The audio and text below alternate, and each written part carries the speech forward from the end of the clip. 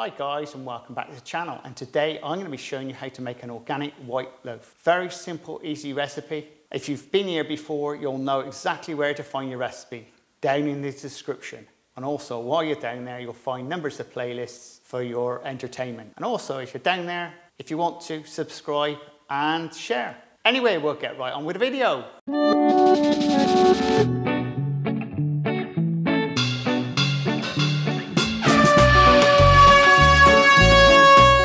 And for your recipe, 906 grams of organic flour. This is shipped in mill flour, by the way.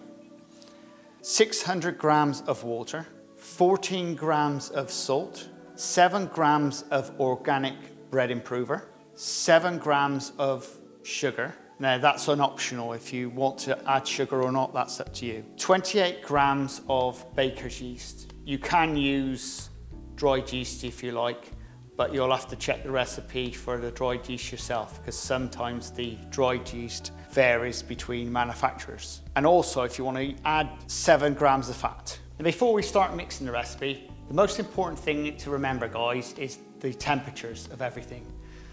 An optimal temperature is room temperature, which is around about between 17 to 20 Celsius. That is just almost a spot on temperature. If you get everything at that temperature, you're almost on the money. Now we've got our flour and ingredients into the bowl.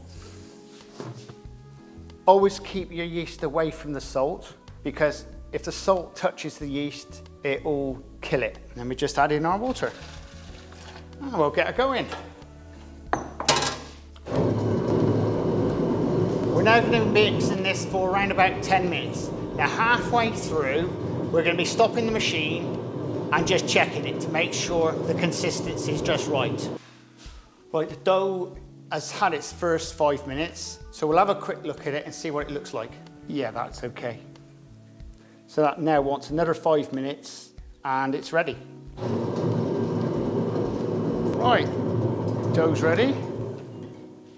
We'll get it onto the table. Well, I've moulded up the dough, we've covered it, and now we're going to leave it there for around about 45 minutes, give or take. I'm going to look at it after 30 minutes just in case it's ready. The dough's been resting long enough now, so we'll just scale it off.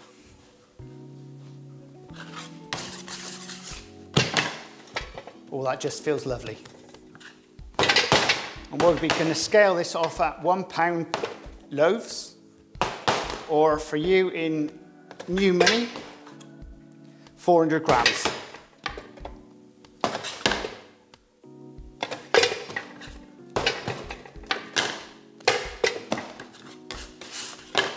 And if you've got any dough over, you can turn it into something else or just add it into the next bread mix. And then we just rest these just for a few minutes. It just gives the dough time to recover just before moulding up. And now we're ready to get our tins ready for the dough. This is your bread tins. Now I've already pre-sprayed them with prep spray. You can get this from my eBay store. The link is in the description below the video. And now all we're going to do is mould these up round. And once again, if you see another video of mine, we start by using that side of your hand on the table. So you're sort of going like this. And that's all you need to be doing.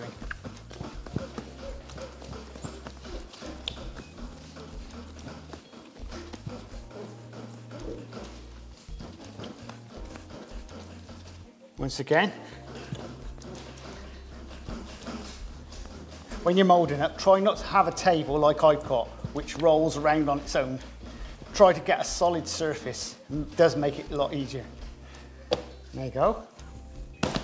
Once again, all we're doing is basically pushing the air out of it. Now, all we need to do now is roll them out like this. Okay.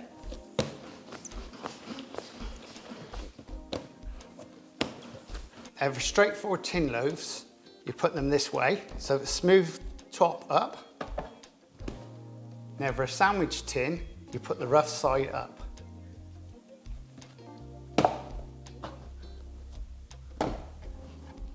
When you've got in your tins, all you do is get this part of the hand and just push down on the tops. Now we've got our bread into our tins and into our proving box. We want to be proving these at a temperature of around about 25 Celsius. Now tin bread usually takes around about 1 hour to prove. Now sandwich tins takes around about 45 minutes to prove because they don't want to be as high as the tin loaf. Small tins ready. I've put a little slit across the top of them. So basically they're like a little split tin. Or you can have them as a raised top. Anyway, we'll get them into the oven. Now we'll be baking the tins for around about 30 minutes. The oven temperature is 230 Celsius. I'm just going to be baking them on the deck.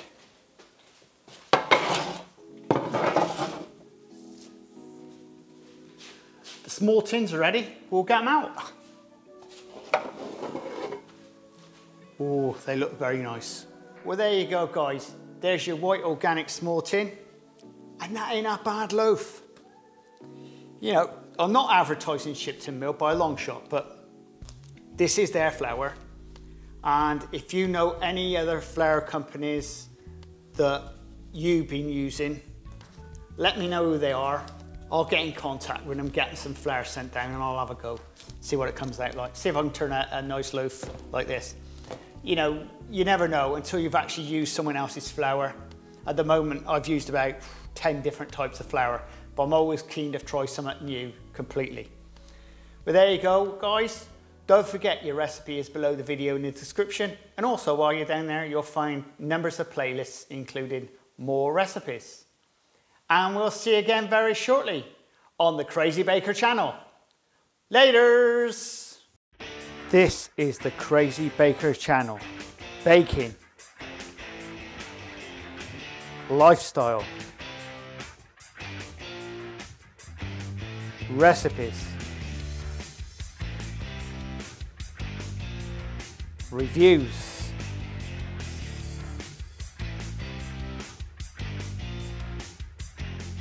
I am the Crazy Baker. Please subscribe and please share. Laters!